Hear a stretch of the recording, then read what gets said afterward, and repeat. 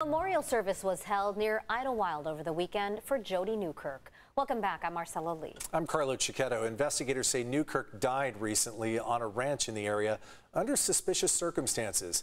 CBS 8's David Gofferson was at the service with the camera rolling when a man that nobody expected to see showed up in person.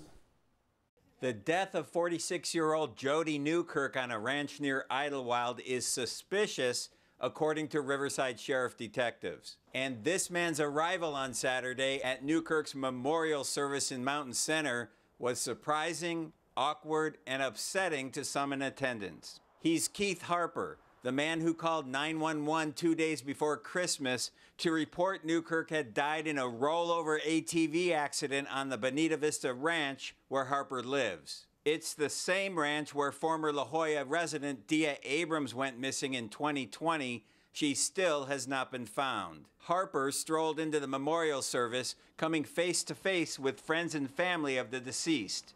CBS 8 was there with a camera at the invitation of Newkirk's sister, Kelly Berkowitz. She drove up in a car and was visibly shaken when she noticed Harper was there. My reaction to seeing Keith Harper was a panic attack. Yeah, I kind of lost my mind there for a minute. I just couldn't believe it. I was stunned. Before long, Harper walked away and was met by more relatives in the parking lot, including the victim's teenage daughter. They told him to leave. Harper had already been warned not to show up at the service, according to a family member who said they told Harper he was not welcome. Once the 72-year-old drove off, the memorial for Jodi Newkirk began.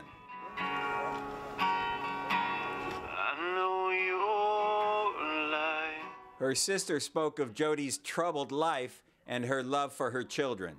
Jodi was not a perfect person, but who of us are?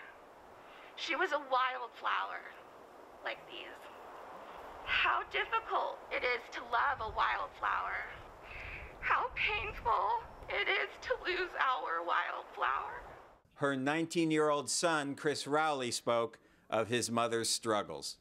No matter what she was going through, whatever was going on in her life, she always made sure to keep in touch.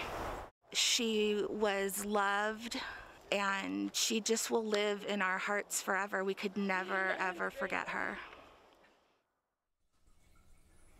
Keith Harper did not respond to a message from CBS 8 requesting comment for this report. Previously, he has said that Newkirk's death was an accident. Her official cause of death is still pending autopsy results. Carlo? David, you previously reported Jodi Newkirk had been working on the Bonita Vista Ranch and Keith Harper was her boss. What kind of evidence have we seen in this investigation so far into what's being called a suspicious death? Yeah, well, as you mentioned, within days of Newkirk's death, the Riverside Sheriff's Department put out a news release saying they consider her death suspicious. And then family members going through her belongings at the rental house discovered several journals, and those journals seem to suggest that she was in a personal relationship with Keith Harper. Those journals now have been turned over to the Riverside Sheriff's Department. David, a mystery you've been following a while with a huge twist. David Gofferson reporting live. Thanks, David.